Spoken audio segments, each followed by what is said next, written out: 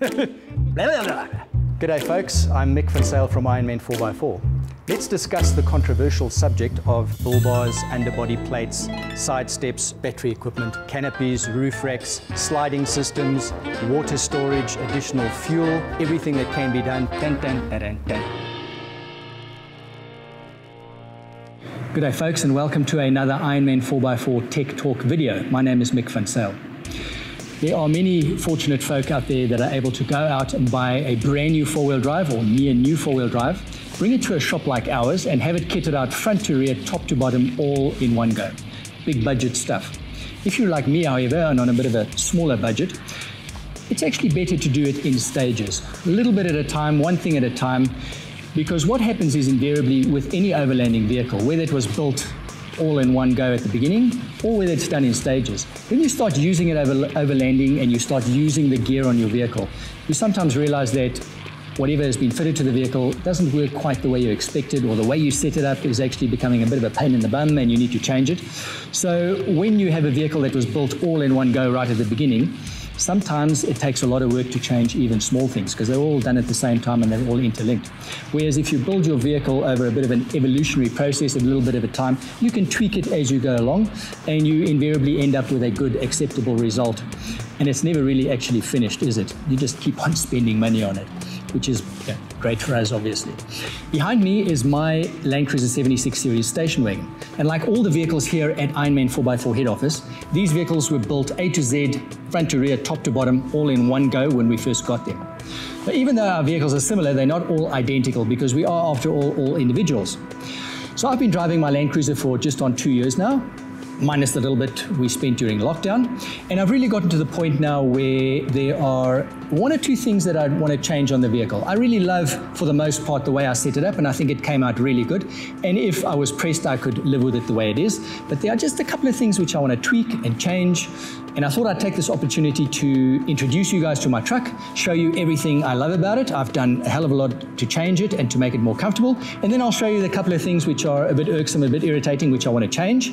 I'll be doing those changes myself because I don't really like anybody else working on my truck, a little bit of OCD. And I'll show you how I do that, and then I'll show you the result when it's all done. On the front of my cruiser, I have put a Ironman 4x4 commercial, a premium deluxe bull bar. And the big difference is that this pipe along the top here is a much thicker diameter than on the smaller vehicles, the Hiluxes and all the rest of it. So these premium bars are only available really for the Land Cruisers and the Prados. They just fit the chunky nature of the vehicle, this thicker pipe up here. LED fog lights, they repeat straight off the wiring that the vehicle came with. Underneath we have some rated recovery points. There's one on either side. You can basically hang the vehicle on these recovery points. They're rated and tested, and that's what you need to have when you're doing snatch recoveries or snatch block winching, never on the tow hook of the vehicle. Some underbody protection here as well. A 12,000 pound winch with a synthetic rope. Synthetic rope, of course, lighter. I've also put on our top of the range LED fog lights, spotlights rather. These are 9-inch. They're about 100 watts each, and they're really, really bright. Great for when you're traveling in rural areas where there are wild animals next to the road. They've saved my bacon more than once. I've also fitted a set of branch deflectors on the front. No, they're not for hanging underwear at the campsite. They actually have a good purpose. When you're traveling through very thick shrub and bush, they actually part the bush so that you can see where you're going and you don't drive into a tree or something like that. The old trusty Ironman 4x4 snorkel. This vehicle actually did come out with a Toyota snorkel, but well, it wasn't very waterproof or dustproof for that matter, so we whipped it off and we put on a proper Ironman 4x4 snorkel. These are side rails. You can see here that they've done quite a bit of work. They basically just keep any shrubbery or whatnot off the paintwork of the vehicle. Ironman 4x4 steel side steps, and this thick tube goes through from the front right to the back, so it all matches. On the roof I have a full-length front runner roof rack, very handy, and on the side of it I've hung a 2.5 meter by 2.5 meter Ironman awning. And this awning is great because I also have a 2.5 meter by 2.5 meter awning room, also from Ironman 4x4, and it just hangs on this awning, and it's a full 6-sided, in other words 4 sides, a floor and a roof. So it's actually a tent a fully fledged tent. It's not just an awning room as such. It's actually a fully fledged tent. It's nice for 2 stretches if you don't want to be rooftop tenting it. On the rear of the vehicle, I have a Gobi-X rear bumper tow bar wheel carrier unit. Again, another product by my good friend Chris at Gobi-X. Great product. I've used it extensively and it just keeps on going. Originally, the spare wheel of the Land Cruiser was mounted to the back door, and over time, it can actually have a negative effect on the hinges of the door, and then the door starts leaking dust. And especially if you're fitting bigger, oversized tires like I have, it's not a good idea to hang those from the door. So a rear wheel carrier is absolutely a must. This is the old Ironman 4x4 rear wheel bag. This is fantastic for either firewood or crush your cans, make sure all your plastic, everything goes in here, go back home and dispose of it at a recycling outlet properly as you should. On this side, I have on the other arm a double jerry can holder. So when I'm going somewhere where I need additional fuel, I'll put 2 20-litre jerry cans in here, so it gives me another 40 litres of diesel. But if I'm going somewhere where fuel is not an issue, I have 40 litres of nice clean drinking water in an Ironman 4x4 watering can with a tap down here, which is of course very handy. Also on this arm, I have a bracket that holds my 2 recovery tread plates. And to the back of that, I've strapped my Ironman 4x4 shovel, which is a short and a long handle shovel in one. It's all out of the way at the back here. It's not stuff that you use all day long every day, but when you do need to get to it, it's quite handy to get to. Let's move around the rest of the vehicle here. This side is pretty much the same as that side, excepting for this awning over here. This is an Alucab 270-degree awning by another mate of mine down in Cape Town, Jeremy from Alucab.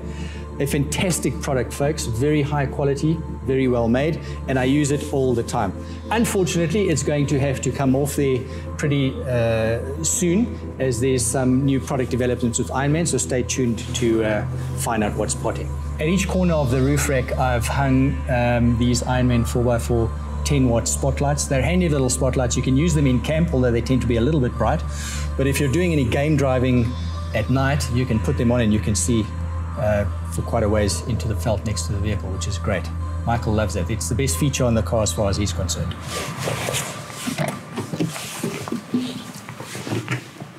So for those of you that have never driven inside a Land Cruiser or been inside one, take it from me, there's not a hell of a lot going on in here as standard, and you've really got to add a number of bits and pieces to make it livable, especially if you're using this vehicle as an overlanding vehicle. The vehicle comes standard with power steering. It comes standard with a very effective manual air conditioning system. It has electric windows and central locking. And you have a single cup holder. So we don't know who's going to use that. Somebody's going to be drinking and somebody's going to go thirsty. What I've done is to add especially storage space, because I have binoculars and I have cameras and I have all kinds of stuff when I'm overlanding. So the first thing I did was I purchased this parcel shelf over here, made by Big Country 4x4. It's a really great piece of kit. It's aluminium. It's very nicely finished off. It's got these brackets on the front to stop anything from falling down on you, especially when you're overlanding. And over here I have things like an emergency jacket, caps, tissues, and binoculars, and a couple of other things that are hiding up there. The next thing I did was I purchased this sunglasses holder and map reading light. This is an original Toyota part, and it's off the previous generation Hilux Fortuner. It's not grey in color, they didn't have stock, but it's out of the way and it serves a purpose, and it keeps my sunglasses safe because I don't like them getting scratched. The one thing about this parcel shelf, which is a bit irksome though, is the fact that the sun visors are now dropped down lower, and when they're in their lowest position, I can actually not see the road ahead of me. So I end up using it only over that movement over there. So what I'm thinking of doing is taking them off and 3D printing some narrow ones that I'll affix here, and we'll see how that turns out. That's a nice little custom project that lies ahead. But overall, very chuffed with that. Didn't have to drill any holes. It just goes into the pre-existing holes in the roof. So it works. I'm happy with that. The other thing I've done is to get a dashboard protector, and this one is particularly nice. It's by Caracol. It has these pockets. There's 3 of them up here. They're attached with Velcro, and you can put, all kinds in here. And when you're overnighting somewhere and the vehicle is perhaps in a less than safe area and you're scared of smash and grab, you can always just rip the Velcro off here and take these inside if there are valuables in there. So, yep, another great piece of kit. Cell phones are nowadays used for navigation and in-car entertainment and communicating. So it's important that it is not handheld and that you don't interfere with it. And I am a great fan of RAM mounts. This is a very super sturdy mount. Even when I've been over the roughest of rough terrain, you can see exactly what's going on in your map. No issue, so I'm very chuffed with that. Little tire moni, tire pressure monitor and tire temperature monitor. German product, very accurate, very important. It has saved a tire here for me on this particular vehicle, so I'm very chuffed with that. Removed that single cup holder because that was just useless, and I've replaced it with this entire unit here from my good friend Chris Ingram at Gobi-X. So this is a much taller, much more spacious center console, and it's a fantastic piece of kit. It's got easy access here, and you can see I have a lot of stuff. It's got a nice deep bin on top here for all kinds of stuff you need to get to. But the other nice thing is that it's a lockable safe, and that's just massive. So you can fit cameras inside here. It'll take iPads and phones and whatnot, and it's lockable and everything is safe. And then there's a little parcel shelf here. There's another one over there, and I now have two proper cup holders. So both the wife and I are happy we both got a cup holder. That's pretty much it up front here. There's these removable cup holders also from Big Country. Now they're okay, but sometimes I forget that I have my coffee in there, and I climb out and I slam the door shut, and then there's coffee all over the place. So those will have to go, I'm afraid. And I'm thinking of doing something down in the bottom of the door, which I'll show you in a second. Now, probably one of the biggest upgrades I did to this vehicle is to put in a high-end in-car entertainment system. I love music. This is my office away from my office. I spend a lot of time here. I love listening to music, and when I do listen to music, I like listening to it on a very decent hi-fi system, or indeed a system in the vehicle. So this vehicle has the full Monty. It has a top-of-the-range Kenwood head unit. It'll play DVDs, but that's not really a requirement for me. But the big thing about this head unit is it is Apple CarPlay. I use Apple phone. So as soon as I get into the vehicle, even wirelessly, I can make calls, I can navigate, and I don't have to look at the phone or handle the phone in any way. The other thing I've done here is this entire vehicle has been sound deadened, the entire cabin, so it's a lot quieter in here than in a normal Land Cruiser. So you don't have to crank the hell out of your stereo system, and you don't have that fatigue on long trips with wind noise and road noise and tire noise. A lot of that has been taken away by the sound deadening on the vehicle. We have a small little subwoofer in the back, because who doesn't like bass? And we have a Focal Flex split system, which is, well, it's a bit expensive, but it's really, really high end, and I'm really happy with the warm sound in this vehicle. When I want to crank it up a bit to listen to some melodic techno, we can do that. And if we just want to chill out and listen to some American folksy type music, we can do that as well. But I'm really chuffed with this with the sound setup, and it was an absolute must in my vehicle. This is a nice little touch. It is a solid stainless steel gear shifter. My very good mate, shout out to Tony in Perth. He made this for me when I was a very young man and I was driving Go Fast and little hatchbacks, and he made this stunning piece of engineering for me, and it has basically come through most of my vehicles, and it's back in my vehicle now in the Cruiser. And I must say it's quite heavy, and when you're doing gear changes, because of the weightiness at the end of the stick, it actually makes the gear change easier, believe it or not. So I'm really chuffed that it's back in the vehicle, because my previous vehicle had fancy knobs and stuff on the gear knob, and I couldn't fit this one, so yippee. Another important upgrade that I've done to the front in the cabin here are these USB charging ports. I've put a couple of them around the cabin because they're really handy to have. You know, you've always got your phone with you, or your 3G dongle or tablets or whatnot. And I've got a couple that are fitted behind here as well. And they're all connected to the auxiliary battery. So they're on at all times. So even when you're overnighting somewhere, you can leave your iPad or whatever in here and it'll charge. You don't have to have the ignition on, which it works great. And for the most part, folks, that's the front of the cabin here. This is where I live most of the time. And I'm not displeased with anything here really, apart from maybe that which I'll tweak. But it's really in the back of the vehicle where I need to do most of the changes. So let's go and have a look at the packing system in the back of the vehicle, and I'll show you what's going on there. Just before we get to the back of the vehicle, I wanted to show you the door panels and the sound install on the front doors, and the back doors have just got smaller panels. Now these panels I got just before we did the sound install in a bit of a hurry, and while they're very robust, I was never really impressed with the shape of them or the covering. This is vinyl and you can see it's taken a bit of a knock here. So what I actually want to do here is I want to change the shape of it. I want to take a lot of this away here. I want to put a cup holder down here, and I'm actually going to end up 3D printing the cup holder and marrying it to the MDF wood, and then put a bit of a pocket down here just for, I don't know, maps and oddments. And then I'm going to be covering it in a grey acoustic carpet, because the acoustic carpet, you know, you can scuff it, you can bump it, you can dirt it, you can clean it. It's hard, certainly harder wearing than this grey stuff. So that's all going to be replaced as well. Now we get to the section of the vehicle where most of the change is going to happen. That's my storage solution. So I have replaced the standard rear windows of the Land Cruiser. There were some glass windows here that popped open. I took those out and I fitted these front runner lockable, secure doors to the side, and they're just very, very handy.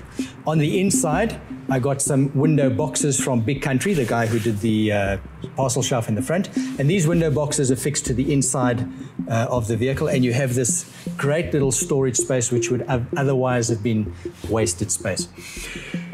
So here's the first issue that I need to rectify. The battery in this vehicle is on the passenger side. So we elected to fit the auxiliary battery on the passenger side as well, and have the main feed from the battery running along a chassis leg of the vehicle and not crossing over to the other side of the vehicle. But at the end of the day, it's a bit of an issue, because it means that my electrical system is on this side of the vehicle and my kitchen is on the other side of the vehicle, which is the wrong side of the vehicle. You don't want it on the road side of the vehicle, you want it on the pavement side of the vehicle. So this is the major change that has to take place, is that I have to move the battery, which I'll show you in a second. We have to move it to that side. We have to run the feed from the front battery across the vehicle where it's safe and where it's best to do so, and move all of these items here into the window box on the other side of the vehicle. Inverter charger, a 2-in-1 unit from Victron, fantastic piece of kit. When you're parked at a campsite or at home and you want to charge the batteries, plug the car into 220 volts and switch on the charger and it'll charge the battery. When you are at a campsite where you have no power and you want to charge cell phones, tablets, PCs, drone batteries, camera batteries, you need pure sine wave power, which this supplies, and you flick the switch the other way, and then you have pure sine wave 220 volts coming out of this plug point over here. I also have Victron's monitoring system on here, so this not only tells me the voltage, it also tells me the capacity of the batteries and what the current draw is on the battery. So I can see exactly what my fridge is drawing, and if I've got camping lights on, and at night when I'm up in the rooftop tent, I can actually go into my phone on the app and see what's potting here and see what my battery management is like, and if I need to do something the next day really special, like plug in solar or go for a long drive. So it all works very, very well. And I've got this little space over here where I put camp lights, spotlight, all the electrical stuff. But as I said, we're going to be moving this to the other side, and then in this window box we're going to be doing a full kitchen install here. So all the eating utensils, cutlery and crockery is going to be on this side, nicely under this big awning here. As I said, that's probably one of the major changes. It's going to be the most work, is running all the wiring and whatnot. So let's go and have a look at the other side box very quickly. The box on the right-hand side of the vehicle is really empty at the moment, and I use it to put stuff I want to keep safe, like cameras. There's cutlery in here, my tripod is in here. But as I said, what's going to happen here is the electric is going to move to this side. The other side is going to become kitchen space, and that's going to free up some of the space in the rear of the vehicle, and that's where all of this gear will go. So let's quickly have a squiz at what's happening in the back. In the back of the vehicle is where it's all happening. Let's open the two arms, and barn doors. I prefer barn doors to lift-up doors. Now, folks, this is a really custom-made setup. These drawers are a one-off Mick van Zyl built drawer system. They're very sturdy and they're very quiet. So whatever's rattling in here, you actually don't hear it inside the vehicle, not like a lot of drawer systems. And then on this side, we have a dual door Ironman 4x4 fridge. And I normally have a fridge this side, and in the smaller section, I have a freezer for ice, for gin and tonic. as you do. What's nice about this is I've actually got a dual hob cooker top in here, and I just drop the pipe down there. I have a gas bottle that I normally store on the roof. I pop that down there, and eggs and bacon or whatever you want to do right here, which is great, and it works like a charm. I love doing it. Breakfast is my favorite meal to prepare. And then I've got two drawers here which are really used for groceries, dry foods. The top drawer, being a bit deeper, had cutlery and crockery and all the cooking gear in there. That's going to move to the kitchen. The kitchen's electrics are going to move over there, so there's going to be more space here for dry foods and that type of stuff. The fridge is on an Ironman 4x4 fridge slider. It's not plugged in at the moment. And it's also very handy. Like I said, fridge this side, freezer that side, very accessible. And you don't need to pull it out to actually get into it, although it's advisable, and especially when you're camping, by the way. The ventilation for this fridge is in the front, so it's always best to have it out in the shade so that you get good ventilation. It just makes your fridge more efficient and use less power, just as an aside. Now, this is all going to change as well, because this is the auxiliary battery, and we want to be moving that to this side of the vehicle so it's close to all our electrics. And in order to do that, I have to move the fridge to this side, because I don't want the wires running from this side across to that side, and they need to come in and out of the fridge. So I'm actually going to be taking the fridge and swinging it around and fitting it here, and then this drawer system is going to move over to this side. And I've measured it all up, and it should be a tight fit as it is now. The next issue that I want to fix is the fact that on top here, normally when we're traveling, and remember it's me and it's Elma, my wife, and my 11-year-old son Michael. So I've taught them, which is mission impossible, but I've taught them to travel light. It's one bag each and then some other odds and ends. But the problem is when you put everything inside here, the first issue is you can have stuff going forward, so there needs to be a barrier over there, a safety barrier to keep everything in the back here. And the second thing is, if we stop next to the road and we want to get something out of the fridge, I've got to take whatever's over here and take it out, and then get into the fridge and put it back, and it's becoming a pain in the bum, really. So what I want to do here is, once I've moved this to this side and moved this to this side, I actually want to put a nice surface covered in this hardware and carpet. It's stood up really well after 2 years of serious touring. I'm going to be putting a top in here which goes, fills this space right up to the back of the door. And then you can put whatever you want to up here. There'll be a safety barrier, it can't go anywhere. And if I do need to get into the fridge while the vehicle is loaded, it's a question of just popping it out, getting into the fridge and pushing it back. And that's really the gist of it. There's an open space on the side here which I have odds and sods in there. Right now is the Ironman 4x4 quick fold step, which comes in very handy when you have a short mother-in-law that needs to get into the vehicle. It's just been Mother's Day, so that's why it's still here. It doesn't normally stay here. But there's a space here, it's an oddman space, and this is now going to be on that side. And I really need to have a space where I can keep the vehicle jack, a little toolbox I have, and keep it closed away so it doesn't move and rattle around. So we'll be building something special on that side once we've moved the battery over to this side. And that's really about the size of the changes I want to make. I think if I make these changes, it'll be a little more livable and a little more enjoyable. So stay tuned and you'll see how we go.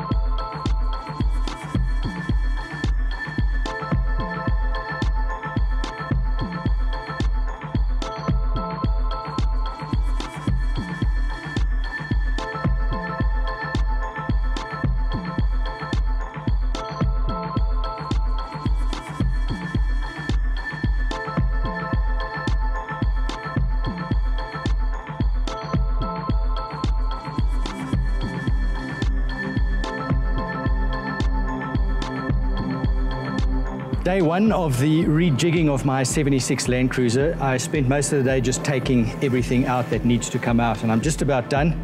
Thank goodness it's home time, so we can carry on tomorrow.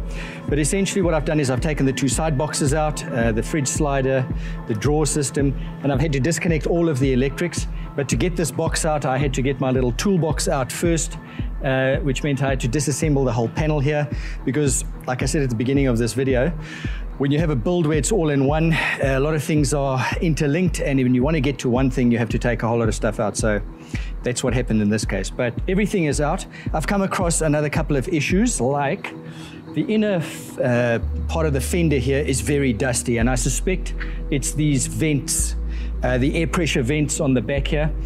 And I have a massive aversion for dust, so what I'm going to do is I'm going to get some nice sponge, some high density sponge, and I'm actually going to fill that area with sponge. I'm not too stressed about the air pressure in the car when the doors open and closed, but I certainly want to keep the dust out. So I'll do that while I'm busy with this rejig. So tomorrow what I'll do is I'll move the electrics from this box into that box, and we have to run the wires from the front battery all the way around to that side of the vehicle. We also have to mount the battery box on top of the wheel arch here. It used to be over here, so we're moving it that side, and that's actually a good thing because it'll free up this entire space here for me next to the drawer system for things like bottles of water, bottles of cold drink, a couple of 6-packs of beers, or whatever the case may be. So that's the plan for tomorrow. So we'll see you then.